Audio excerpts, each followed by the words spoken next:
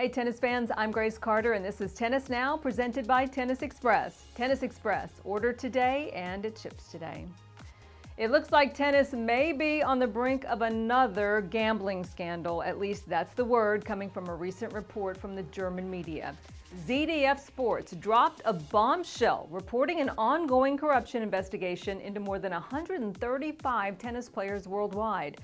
The German site says raids and investigations have been conducted in the United States, Spain, France, and in Belgium. And the FBI has reportedly been in contact with Belgian officials over the alleged corruption. Now, a Belgian official told ZDF Sports that the case is about the Armenian betting mafia network that has spread across 7 countries in Europe and has cheated on a large scale. The report alleges an intelligent scheme involving corrupt players working with gamblers to fix matches. And rather than making a few big bets on the suspected fixed matches, a network of gamblers made hundreds of smaller bets to avoid detection. The International Betting Integrity Association says they found 50 suspicious betting alerts reported on all sports in the third quarter of 2019.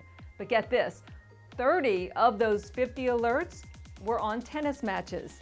That's more than soccer, which had 15 alerts.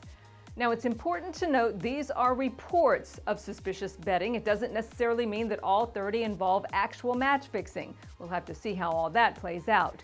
But in 2019, the Tennis Integrity Unit issued suspensions or bans to more than 20 players, with most competing at the lower levels of the pro circuit. Argentinian player Marco Trugaletti stepped forward as a whistleblower to expose gamblers who approached him to fix matches. He told ZDF Sports that he believes this new scandal involves some players in the top 50 and says the problem isn't just limited to the lower level players.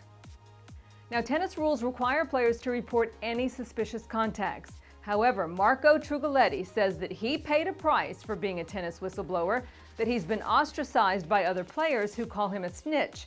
He claims that even players he considered friends asked why he didn't just keep his mouth shut. Marco's testimony did help authorities in a case against Nicholas Kicker, also an Argentinian, who was found guilty of match fixing and other offenses in June of 2018. He was ultimately suspended for 6 years and fined $25,000. But here's the twist. Trugaletti, who says he did the right thing by reporting the activity, says the authorities have not publicly supported him. He says they used him and then, quote, dropped him in the middle of the sea. The Tennis Integrity Unit told the AP it cannot comment on the case because of confidentiality rules. Meanwhile, German media reports the current investigation into corruption is almost done, and authorities are expected to issue a report in the next few months. We, of course, will continue to follow this story and keep you updated. I'm Grace Carter. We'll see you next time here on Tennis Now.